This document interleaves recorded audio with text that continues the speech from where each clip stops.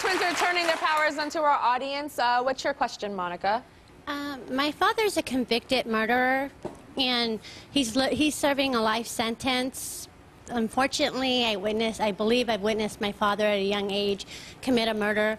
I worked up the courage about a year and a half ago to ask my sister and my brother, and they recall the same thing.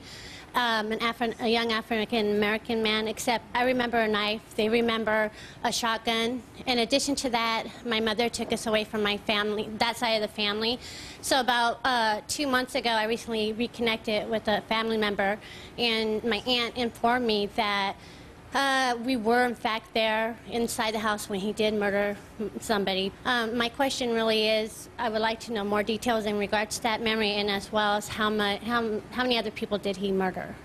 Okay, Okay, so your dad sorry. is, so sorry. he's in jail for murder. Yeah, he's in for life. Okay, good. I'm glad he's in for life. Amen.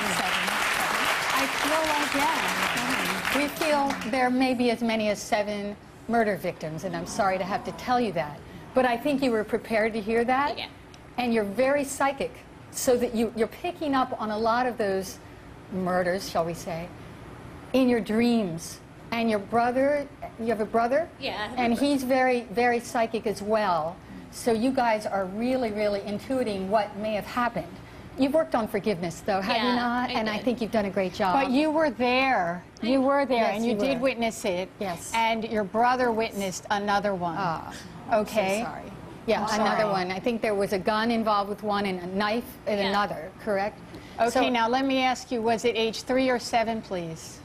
I don't remember how old I was. were I just just very young. remember a knife and someone at the front door, and Yes. and they recall something different. Okay, than- so what happened was it was so traumatizing and so scary for you that you blocked the memory, and that's common. Yeah, so you could carry on with your life. You can't carry that kind of trauma as a child. Do you So talk to your sort of- father? Do you I visit went him? to see him about 2 months ago, and I freaked out. I had a panic attacks. I couldn't even be around him for maybe Imagine. 20 minutes to half hour. I had to get out of there. Yes, It because was you're very horrifying. sensitive, right, right. His energy is very dark. Very toxic sweetie. energy. Should she continue to try to visit her father, or should she just not? No. I wouldn't. No, No. we don't recommend that she visit him. You do not need to be around a relative that's that toxic and that disturbed. Absolutely, but it's okay to write a letter. Yeah, you can write a letter to him. Yeah. That might help you therapeutically to get through this to and get heal. closure. Is there a film you're working on or I'm something? working on a book. Okay. Wait, how do you guys know that? I mean, I forgot. Wait. Yeah. I really forgot for a second. Okay. So you're working on it. So you knew that she was working on something. You knew she was writing something? Yeah, writing, and I see a possible film coming, and I think that's going to be very cathartic for you, sweetie. Very cathartic. And then, after it's done, let it go. Just let it go and move on with your life. Yes, and because good you're luck. obsessing a Good bit. luck. Good luck. Thank Good luck, you sweetie. very Okay, much. we have one more. Next one. Hello. I've lived in 2 different states, Washington, D.C. and North Carolina, and strange things keep happening around me. I've had doors open, I've had cups slide across counters, blinds fly open, I've heard footsteps, and I want to know who it is. They've never tried to harm me. 3 but different they let me- houses? 3 different houses. And it's 3 happened different in all towns? 3 houses. Okay. In 2 Okay. different states.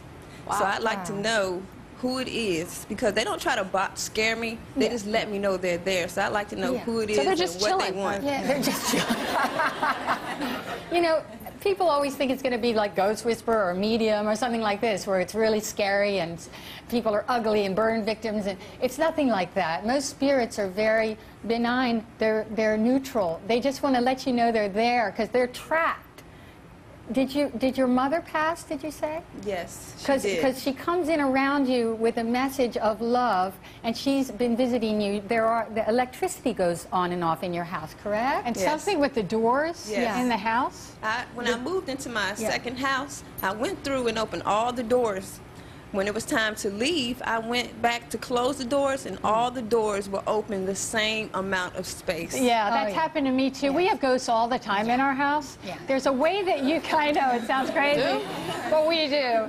But your mom, she's not haunting you or anything. No. Your mom is around you with love, but the ghosts, you can get them to leave. You can talk to them and say, go into the light, and imagine white light, and imagine them going into the white light, and then you can say, this spirit no longer has an earthly connection. So is this spirit is a different spirit than There's my mother? several. Yes. Yeah, there's several spirits that kind of visit you and even follow you. It's Can not she a scary say thing. all of you guys go to the light except for my mama? Yeah, absolutely. Say that? Your mother's in Because the your light. mother's in the light. Her mother's Okay. not trapped. She's not trapped. Yeah, that's an earthbound spirit. She's not earthbound. These ghosts, they are lost. You can send them. You're a healer, so they're attracted to your light. your light. How many of you guys believe in ghosts? Yeah, everybody. Yeah. And how many people do not believe in ghosts? Okay. More people than not Some believe. skeptics. Some skeptics. Yeah, I don't know. I don't know. I believe in Casper the Friendly Ghost, though. I like that cartoon. We'll be right back. So you have a question for our twins. What's your question? I do. I have a 3.5-year-old son, and his father completely fell off the face of the earth about a year and a half ago. It was November of '07, and I was just kind of wondering, we weren't together, but, why did he leave? Why hasn't he wanted to have anything to do with his son, and where is he? What happened to him? First of all, what's your name? I'm Lauren, I'm sorry. Lauren. Lauren, yes. Okay. We feel that he left, I think, because he was insecure and couldn't handle the pressure of a family. Yeah. It was too soon for him. He was not ready for that. He was terrified. I'm getting West Coast, He's California. He's in California. That's where I lived with him. That's San okay. Diego.